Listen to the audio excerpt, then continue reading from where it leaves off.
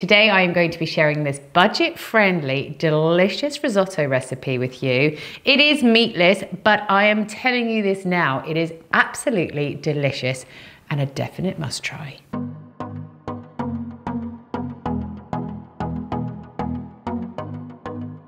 Right, so the first thing we are going to do is get a pan and bring it up to heat. And then we're just going to add in some olive oil. You want to be quite generous with this because you're going to saute off some onions and garlic in just a moment. So in my onion dicer, I have got 1 white onion in here and I've also got 3 garlic cloves.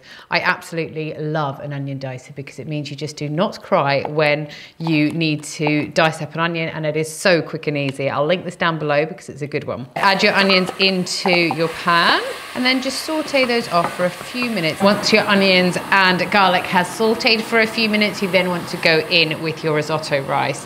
So for 4 people, I don't cook 100 grams per person. I do just a bit less because I do find risotto quite filling. So I've got 300 grams of risotto rice in here. I'm going to pour that in there, and then I'm just going to let that cook for a few minutes until your rice kind of goes a little bit translucent. And then I'm going to add an ingredient that you cannot miss out. Something that I think is pretty essential when you're making a risotto is to add some white wine. So I've just got a really cheap bottle of white wine here, and you can just keep this in your fridge and it can be your cooking wine. So you just want to add a generous glug of that.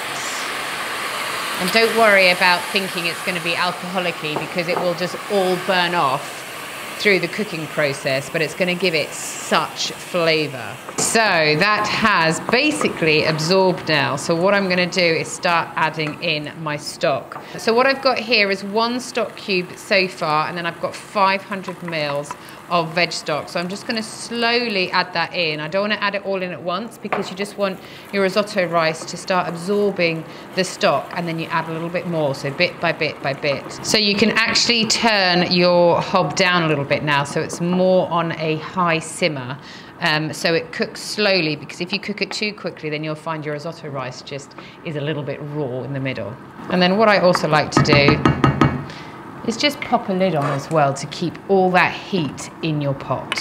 So this has been cooking for a little while now, but what I'm going to do, it's not finished yet because I'm still adding in water. You basically want to add double the amount of water that you have. Well, I did 700 mils of water that I've got here, which I will add all of it into. So double and a tiny bit more. And then that's going to enable your rice to puff out really nicely. So before it finishes cooking, I'm going to add in some chopped sun-dried tomatoes. I have got some of their juices here as well. And then I'm also going to season it with a little bit of salt and pepper. And then what I feel makes this dish the best is by adding some Boursin cheese. So this is the garlic and herb Boursin cheese. So it's packed full of flavor already, and it's just going to add so much to this dish. So what I've got here is half a Boursin kind of round, and I'm going to add all of the half into it. This is going to make it super creamy, super cheesy.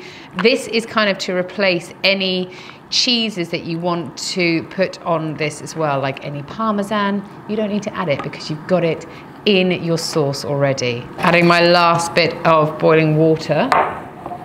Oh, you always want to have boiling water, by the way, because otherwise you're going to kind of take the cooking process down. Every time you add in some new water, you're going to kind of stop almost the whole cooking process by adding cold water. So always boiling water.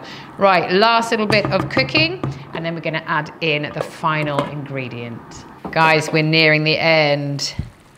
Now, there's lots of different ways you can have your risotto. I quite like it when it's a little bit saucy, but I know lots of people like it quite dry. So you can just basically cook this for as long as you like to get the right consistency for you. Last thing we're going to do is get a generous handful of spinach and just stick it in there. Let it wilt down, and then you're ready to serve.